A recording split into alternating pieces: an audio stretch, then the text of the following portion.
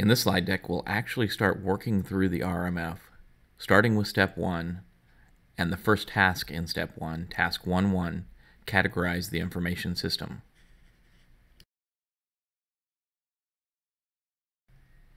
As you can see from this slide, all of the tasks in step 1, categorize, line up with the initiation step of the system development lifecycle.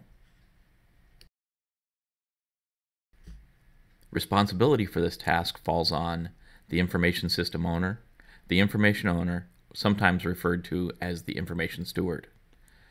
These roles get support from the risk executive function, the authorizing official or the authorizing official's designated representative, the chief information officer, the senior information security officer, and also the information system security officer.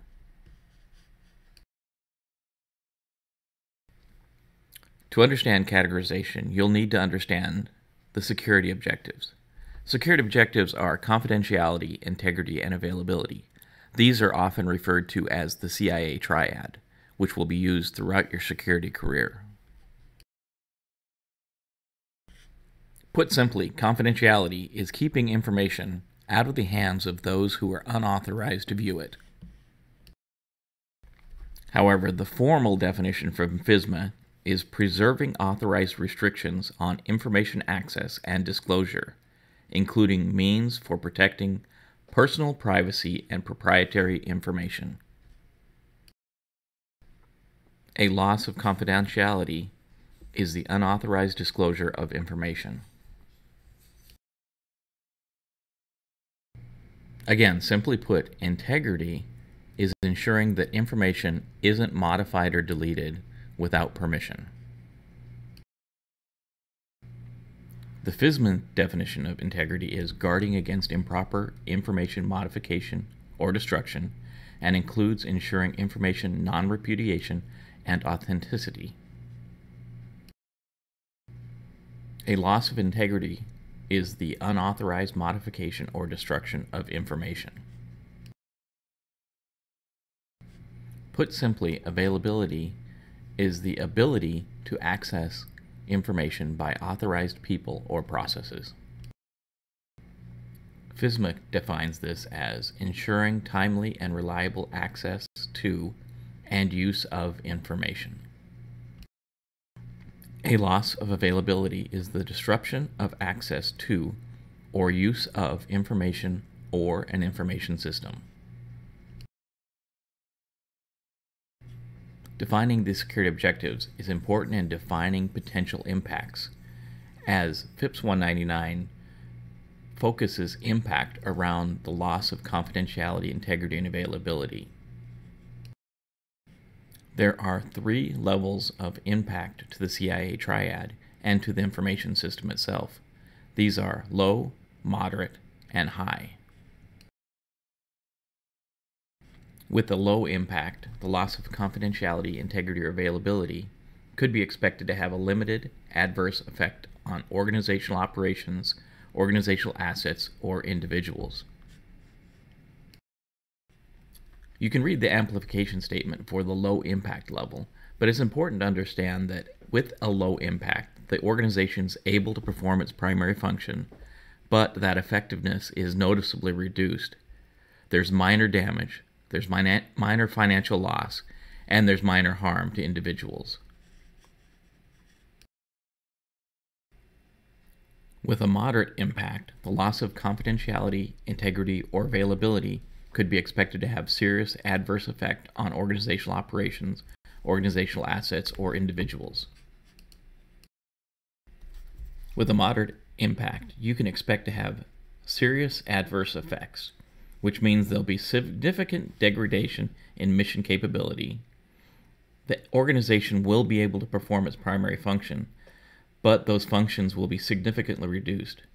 There will be significant damage, significant financial loss, and significant harm to individual, but does not include the loss of life.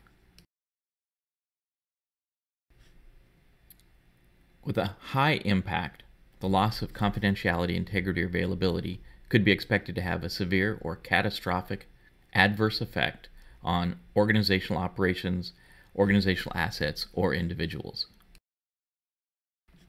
A high impact will be severe degradation or loss in mission capability to the point that the organization cannot perform one or more of its primary functions. There will be major damage, major financial loss, severe catastrophic harm to individuals, including loss of life.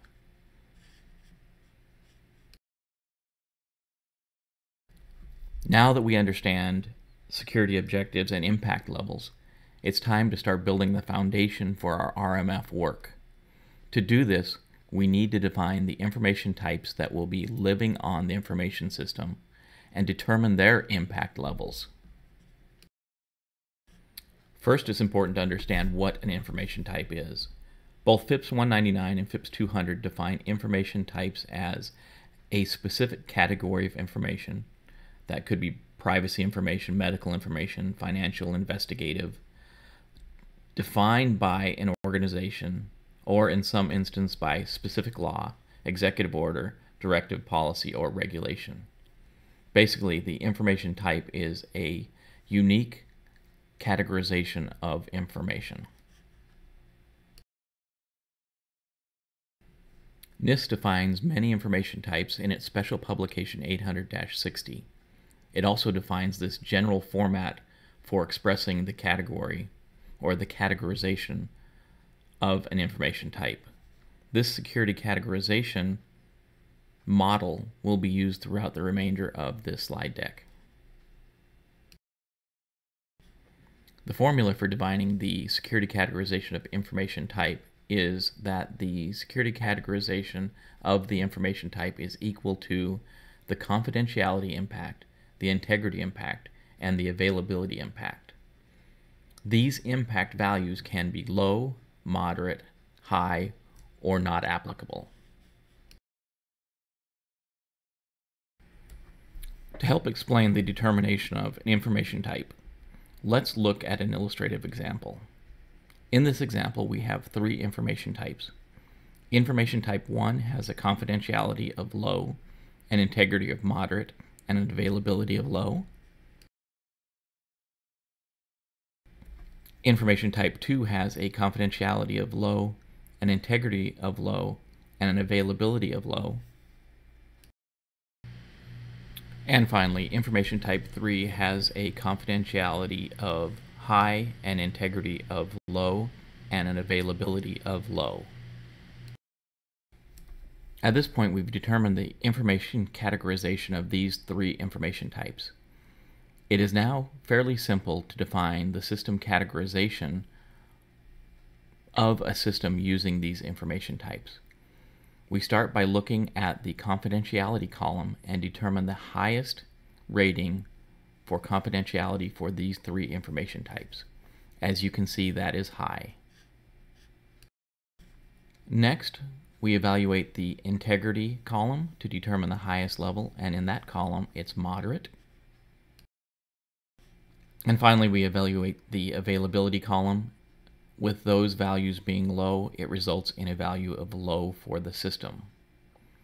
Now that we have a system categorization of high, moderate, and low, we can determine the system high watermark. We do this by evaluating the highest level in the row.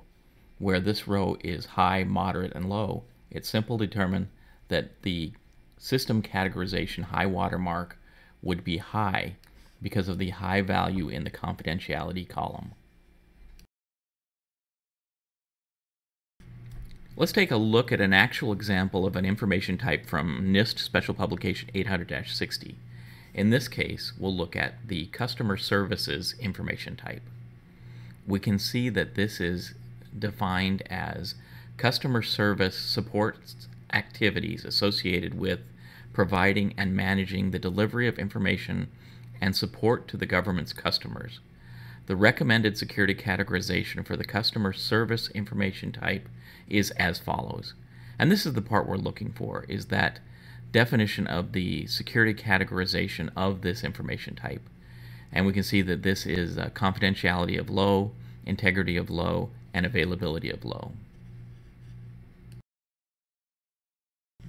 Many of the information types have factors that impact their final determination of impact level.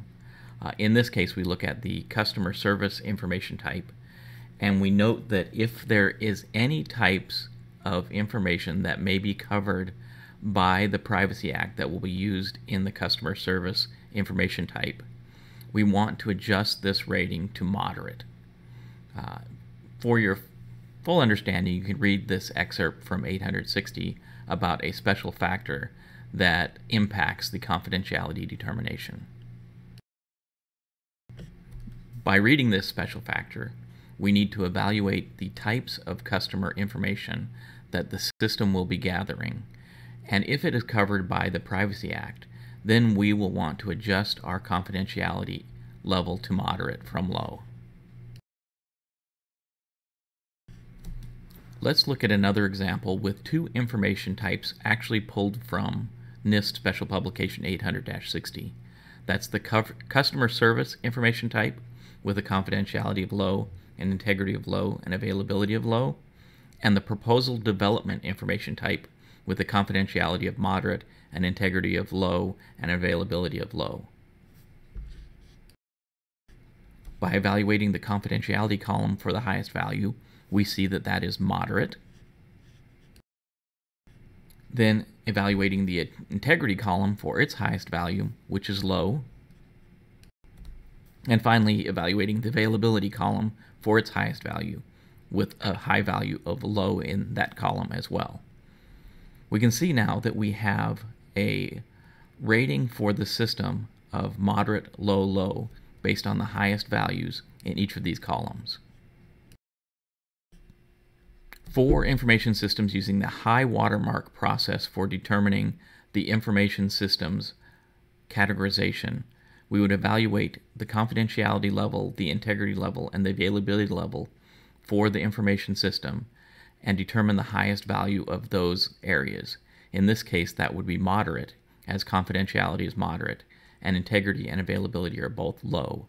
This would result in a moderate high watermark for this system. This determination of high watermark is not necessary for Department of Defense or intelligence community systems, as they use the three values to determine the impact level for the system. In those environments, the impact level for this system, or the categorization for this system, would be a level of moderate, low, low, sometimes expressed as MLL. Now to summarize what we've covered in this presentation.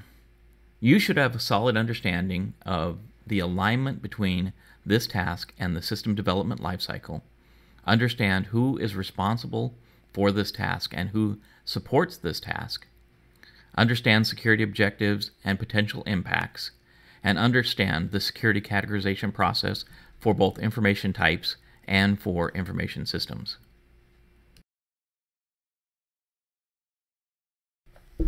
This presentation is part of the Cyber-Recon RMF Lab.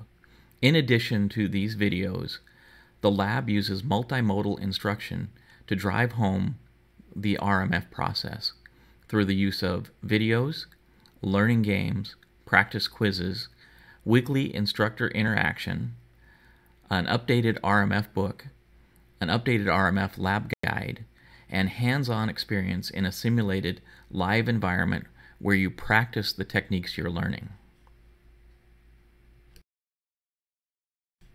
For a limited time, we're allowing full access to all of the resources available in Step 1 of the Cyber-Recon RMF Lab.